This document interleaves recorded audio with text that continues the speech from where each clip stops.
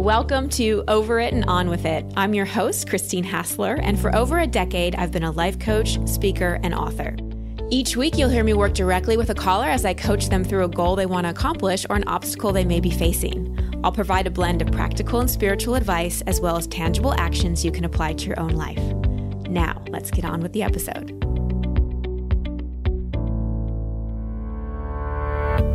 Hello, everybody, and welcome back. I'm so happy to have you here. And this is a great call for all you doers out there. And I think that pretty much means everybody. I mean, we just live in a time when being busy is like a badge of honor. And even though we want to just be, we want peace of mind, we want to relax, we want to be present, we just tend to do, and define ourselves by what we do. And when we define ourselves by what we do, when some kind of doing activity, such as a job, goes away, we often find ourselves with a big old expectation hangover.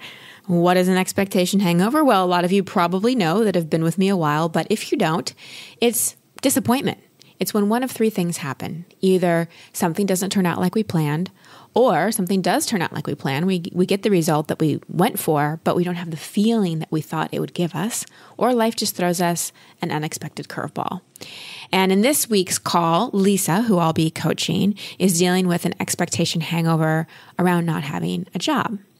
And as you see when we'll go through this call, this actually is presenting her with a huge window of opportunity to just be. So as you listen to this call, I want you to consider a few things. Can you relate to being busy all the time? Do you often use busyness as a distraction? So much so that if you really stop and think about who you are, independent of any roles you play in life, job descriptions, things you do, how would you answer that question? Do you panic during times when you aren't busy, when you feel like you aren't doing enough? Would you say you have a very busy life, but not a very full life in terms of being fulfilled? And consider this, is accepting not enabling, but loving support just so you can be and take care of yourself, especially financial support from spouse or family member, is that challenging? Is it challenging just to receive support? And when you're in an expectation hangover, are you paying enough attention to all the things that are going right? Oftentimes when we're in something like a job loss, for example, we look at all the things that are not in our life instead of paying attention to how it could be a blessing and all the things that actually are going our way. So like I said in the beginning, we live in a world that rewards being busy, but many times it's a distraction. It's a distraction from the deeper longings of our spirit, of our heart, of our soul. And sometimes it takes an expectation hangover to do something for ourselves we wouldn't normally do or pay attention to, something we may be ignoring. Sometimes an expectation hangover comes along to give ourselves a break from all the pressure we're putting on ourselves. So how about not waiting for an expectation hangover to come along before giving yourself a break? So consider this and all the questions I asked before as you listen to my session with Lisa. Hello, Lisa. Welcome to the show. How can I help you? Hi, Christine. Well, I had found, your program talking about expectation hangover, and it just kind of resonated with me. I've had a great year, a big year, but I've been experiencing, some of those symptoms of expectation hangover. I went back to school and got my MBA, a really awesome MBA program, and graduated in May. I got married in June, and have recently been on the job hunt.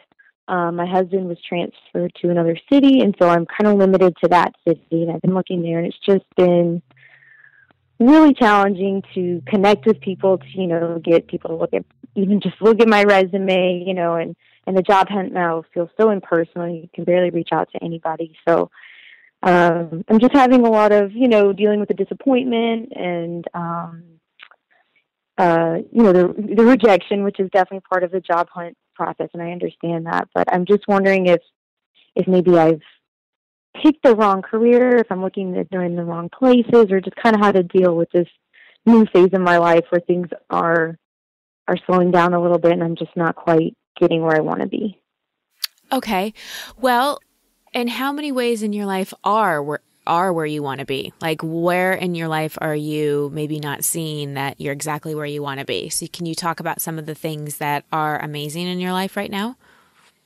Yeah, I mean, absolutely. My husband and my family and my friends, our wedding was so special just because we got so much love from all the people around us, and that was really an amazing time to receive all of that love. And as far as my experiences up till now, I'm satisfied with them, and there are a lot of things going really well. It's just, I'm dealing with a slowdown. I'm dealing with spending more time at home. The time I spent during my MBA was so hectic and so busy, and now it's just such a change. Have you ever thought that on some level your higher self, your soul, whatever you want to call it, your unconscious, any of those things may in a way be creating this because you're really, really tired? And a lull or a slowdown or time to maybe do some of the things you couldn't do when you were so busy, or maybe deal with some of the things that you haven't dealt with because keeping yourself busy may have been a distraction. Is the reason why this kind of is happening, and it has really nothing to do with applying for the wrong jobs? That could definitely be a possibility. I've been a person my whole life that, I get a certain amount of satisfaction out of being productive and staying busy. And Right. It's definitely been a rearrangement for me to have this slowdown. Right. So having that kind of fulfillment, satisfaction, or even identification with being busy is a great way to age prematurely. Do you want that? No. Yeah, I didn't think so. So for whatever reason, you've kind of operated as a busy person. And I often say a busy life is not a full life. Just because we're busy doesn't mean we're necessarily fulfilled. So you mentioned expectation hangover, and I empathize with the fact that you're having one, and I'm excited for you too, just like I am for anyone who has an expectation hangover, because it's an amazing opportunity to learn something really huge. So if you were to ask the question, and just pause and think about it for a moment, if you were to ask yourself the question, what am I learning from this particular expectation hangover? What am I learning? What comes forward for you? I guess part of it is sometimes I rely on myself too much. I'm very self-reliant, and so there's certain situations where I think, I can do this by myself, But as far as the job hunt, I'm really learning to reach out to people and really try to utilize my network and realize that, there are a lot of things that I can do on my own, but there's so many things that I count on other people for and that other people count on me for. And it's sort of waking me up to realize that, I don't have to try to handle so many things on my own, that I can say, hey, I need help with this. That's beautiful. That's a huge awareness. And let's take that a step further. How much in your life are you really feeding your soul? How much in your life are you surrounding yourself with friends, not just your husband, but girlfriends and like-minded people and your soul family? How much of kind of soul feeding do you have going on in your life? Well, it's been hard because when I graduated, my amazing friends that I made during my program, just scattered about the country, and we all stay in touch. And I've actually visited with one of them already. But I was in school in a different city, and I came back to the city where my husband is, and now we're going to another city. And so, there's a certain amount of amazing people around me, but there's just a lot of uncertainties underneath it. And so I haven't, been able to maybe connect as much with other people as I'd like to. Mm-hmm. I have been going to a Buddhist center recently, like in the past 6 months. Great. And that's been absolutely incredible. And that's a lot of what has sustained me through this period, because it gives such a bigger perspective. And that's that's part of why what you talk about resonated with me so well, just because a lot of the things that you mentioned are things that come up in Buddhism and I felt that connection, I guess. Mm. So, I mean, to a certain degree, it's there, maybe not to the degree I'd like it to be, just because I'm in a city where I don't have as many close friends. I don't have any family here. And you're moving again soon? Is that what you said? Yeah. Okay. Yeah. And when are you moving? At the end of the month. At the end of the month. And you know where you're moving to, obviously. Yeah.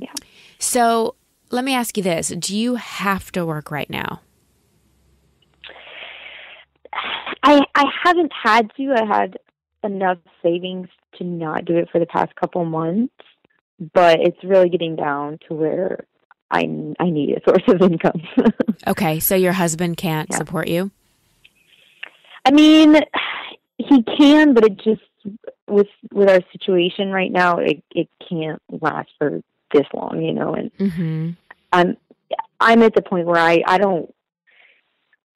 I feel like I've had a good break, and I really would like to get back into it. And I kind of trained for the past 2 years to really be able to have a career, but it's just not materializing at the moment. And the thing is, I've had final round job interviews in other cities, but in the end, the offer for my husband was enough to close this other city. So, you know, I know it's not a complete, you know, lost search, but I'm just having a lot of trouble in this new city, and I don't know people down there, and I'm trying to reach out to anybody that has connections there. But you know, I understand maybe, you know, my soul or the universe has put me in this place right now, but I really am ready to use a lot of the things I've been doing the past 2 years and put it into practice.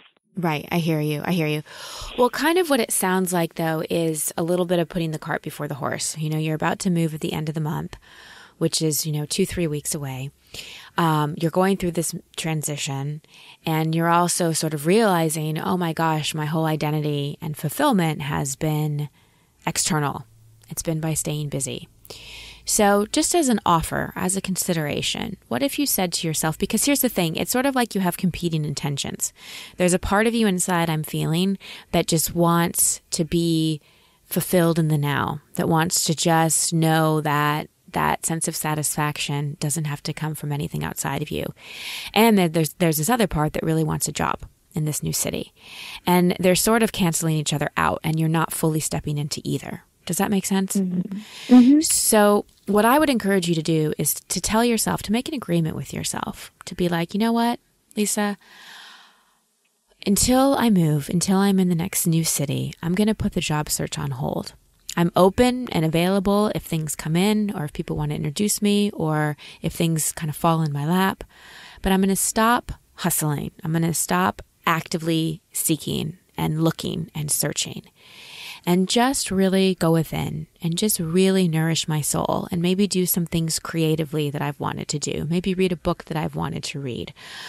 And really give yourself full permission, because I hear you in that you've had time off or whatever, but I don't think you've given yourself full permission to just relax and just let go of any need to find or create or produce anything sort of on the goal line. Does that make sense? Yeah. So what if what you're learning right now, and since you go to Buddhism services, this will make a lot of sense. What if what you're learning right now is really just to be and not do? To really experience yourself as a human being and not a human doing, and to let go of the addiction to certainty and to knowing. And could you approach this move not knowing where you're going to work exactly, not knowing who you're going to meet, but really knowing that you've gifted yourself with this time to stop doing. And it's a short amount of time we're talking about. It's a short amount of time.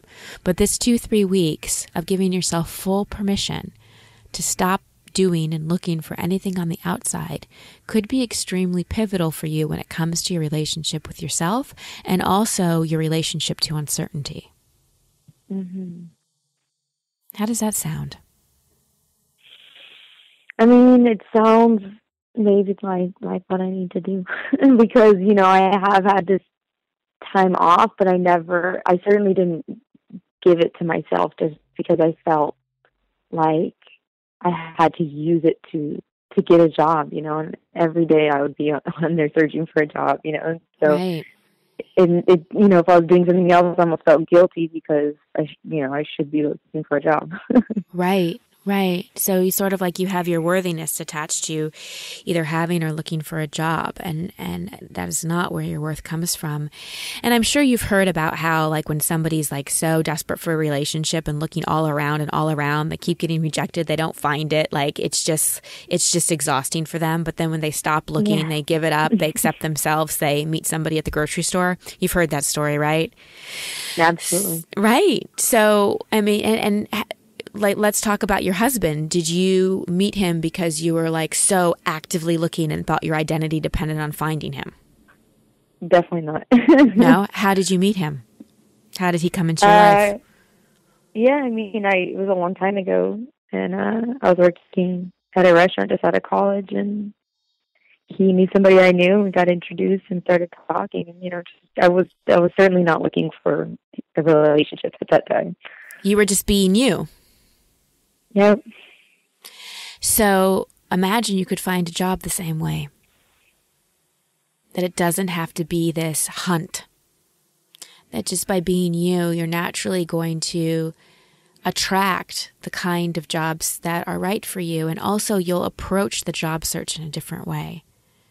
Mm-hmm. So I know this may sound like interesting advice. However, I'm really feeling like what you're learning from your expectation hangover is to break up with the identification that you are what you do, because you're so much more than that. And I have a feeling there's a deeper connection to your spiritual path that wants to come forward. There's some creative things that want to be expressed through you. And there's sort of like this little one inside of you who just wants to take a deep breath, like she just wants summer vacation. And she just wants to just play and do what she wants to do and not feel so much pressure. And so could you give yourself that? Could you give yourself that at least till the end of the month with no guilt? Yeah, I think I can. Yeah. And what's the emotion that comes up around that for you? I mean, it's a sense of relief, but also just a little bit of fear around, I guess stagnation, which would only come about if I allowed it to. Well, and it depends on how we're looking at stagnation, right? Because there's like the physical world reality goal line of our life, right? But would you also say that you're growing and evolving as a human being? Yeah. Yes. Yeah. And isn't that kind of momentum just as important as what we achieve on the goal line? I mean, probably more. Exactly.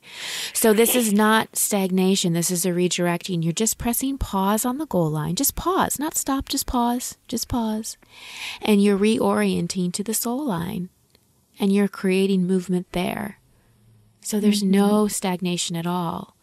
And I have found when I really move on the soul line, when I go back and look at the goal line, it's naturally moved along as well.